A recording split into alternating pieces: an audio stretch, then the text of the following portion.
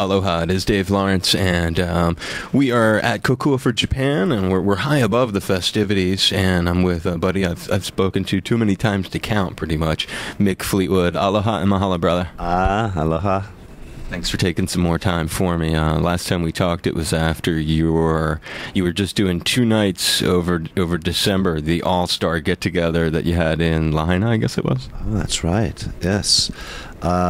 You're talking about this year? Yeah, it was in December. It was right before the food bank gig and the Lahaina theater gig. That would be, and I didn't realize, one, I was lucky because we had such a great turnout with Alice Cooper, and the sort of new honor for that show was having David James Hetfield from Metallica. Yeah, and then I completely, so I was overwhelmed because I had to learn a Metallica song. I had a nervous breakdown. They're way more complicated than you realize. But it's a great picture of all of you. Yeah, and we had a great show. It was good fun. That was good stuff. Where were you when, I've been asking different people throughout the day just to paint a picture of where different folks like you who are now giving your time to help out in this. Where were you when the tsunami happened? Well, I live in Maui, and I was at home, and I watch a lot of news, so I'm usually pretty up.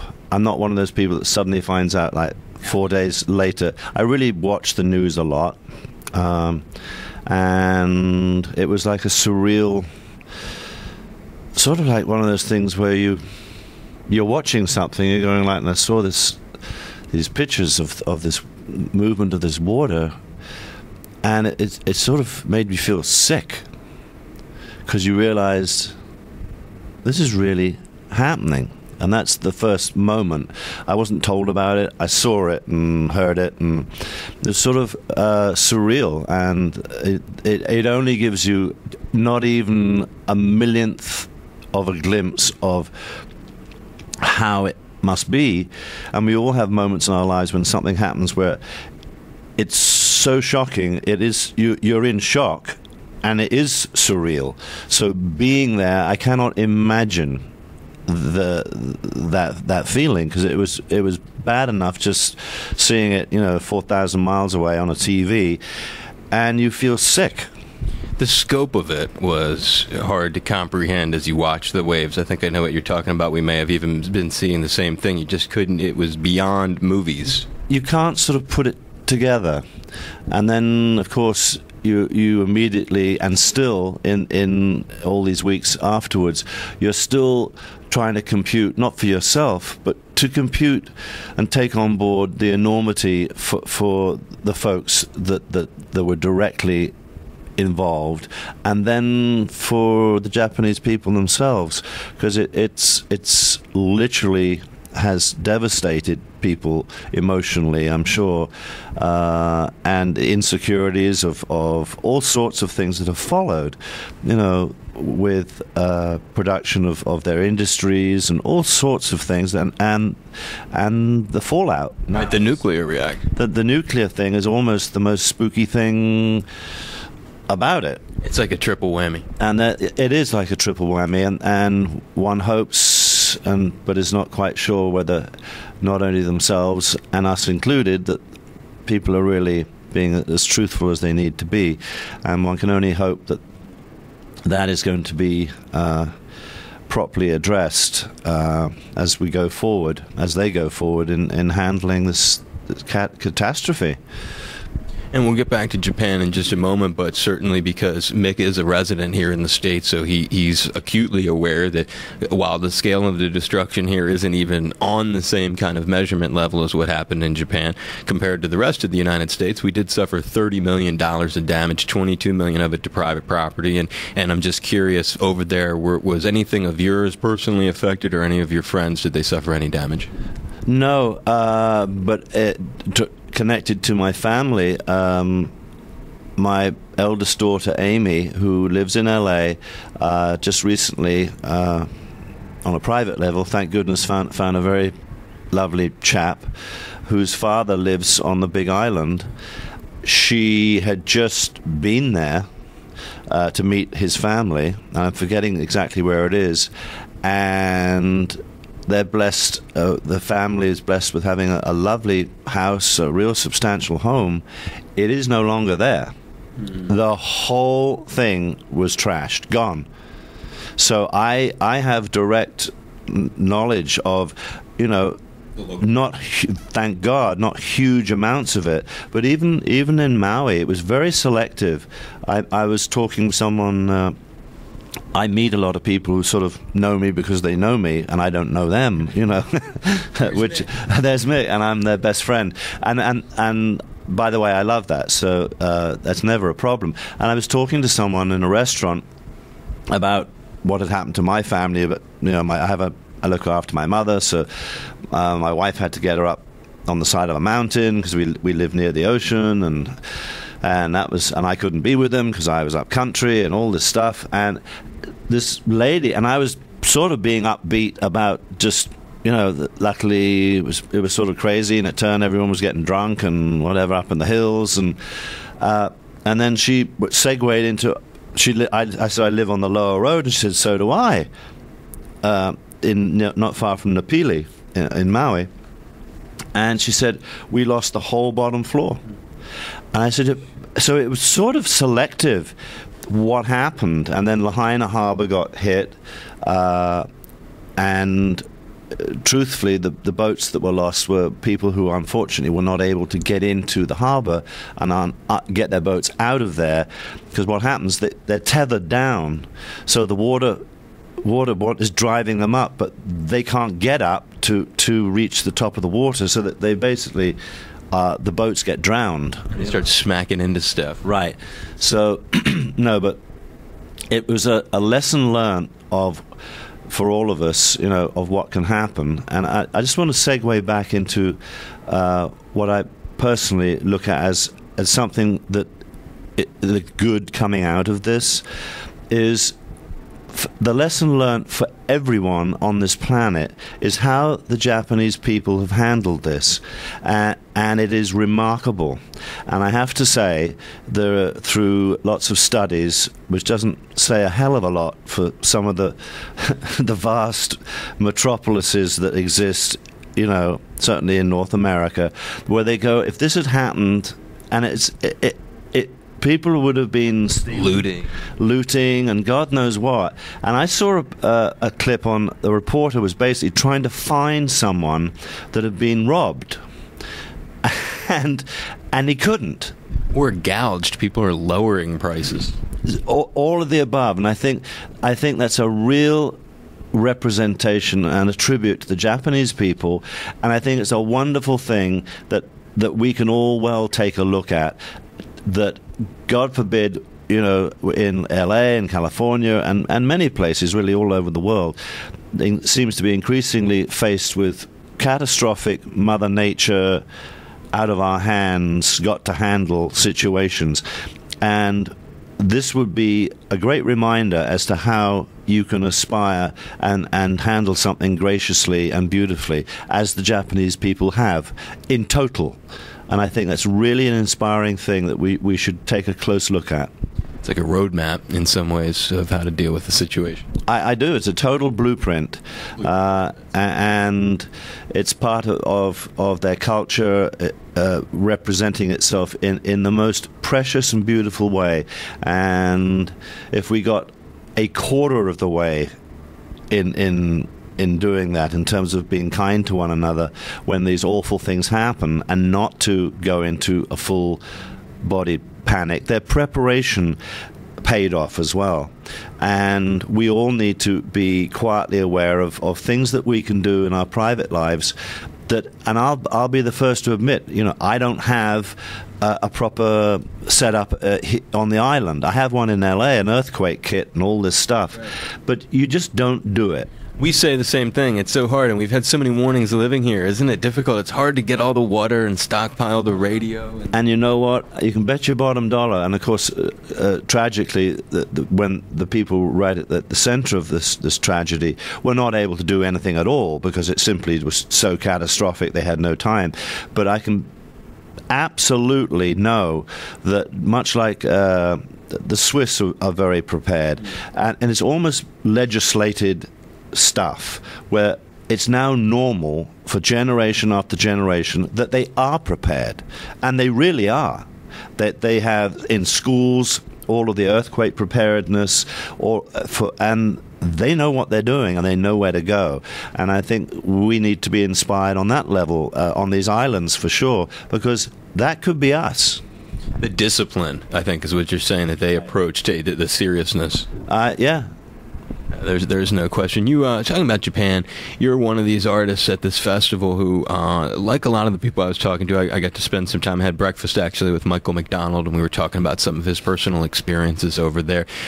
You've been there a lot. Just kind of, if you can, you were talking about the way that we've learned from how the people of Japan have reacted to this in being a traveler visiting Japan and a performer who's gone there. Have you had any experiences in the country that have made you say, they've been special or remarkable in that way about the people's mentality? Well, we have mostly in years gone by, which is, but I have great memories of. It's a profound experience when you first get off a plane or a boat and arrive in Japan, and I suspect it's really basically always been like that. The cultural atmosphere is so different that it's incredible to me. It's like astounding, where their pace that they have and the rhythm they have amongst themselves it sort of baffles you to start with, and then you go, this isn't real, is it? And then you realize it is real, and it's ingrained, and it's very real. And that's when it clicks, and you go, I have just been exposed to something that is extremely unique, and it's all good. Are they more patient? Sorry? Are they more patient? I would say that oh, absolutely. That by the very nature of knowing, being in Rome or in London in the rush hour, and Tokyo, which is like 1,000 times worse in terms of the amount of people that are squidged together. Squidged, it's a good word. That would be an English word. And the patience they're not even aware that they're being patient. They're just being how they are. And that's what's happened and translated in this tragedy. All of that's come out and come to the fore. So dealing with, our only humorous problem with that I remember when we first played in Japan, the audiences were so, as it turned out, so polite that we thought we were dying a death. They don't like us. They're not getting up out of their seats. And in truth, when we realized that they don't actually get up out of their seats because they think it would be disrespectful while you're playing, which is, and now I think things they've got more rock and roll savvy with all the bands and stuff. This was a long way back, and that was sort of charming in itself. And of course the promoter had sort of vaguely said, don't worry about it. But when it actually happened, we're going like, oh my God. And then we thought that we weren't doing something right. We immediately got insecure and thought, like, the next show, like, what are we doing wrong? And they said, no. They're loving it. It's okay. It's okay. They're so polite. Then you're going like, well, maybe they need not to be so polite. Then we would say, like, and we literally made little speeches, and Stevie learnt to say something in Japan, which was, please get up out of the seat and enjoy yourself. And that was a sort of humorous moment where we had to get used to the reality of their graciousness, And that's the same sort of thing, I guess. That's why I asked you that question. You eloquently showed the comparison between what you had said earlier, how we can learn from how the Japanese are handling the situation, and then you track it through your own experiences there, and you find that, lo and behold, there's this level of patience or reserve, or some discipline. I'm not sure what the great...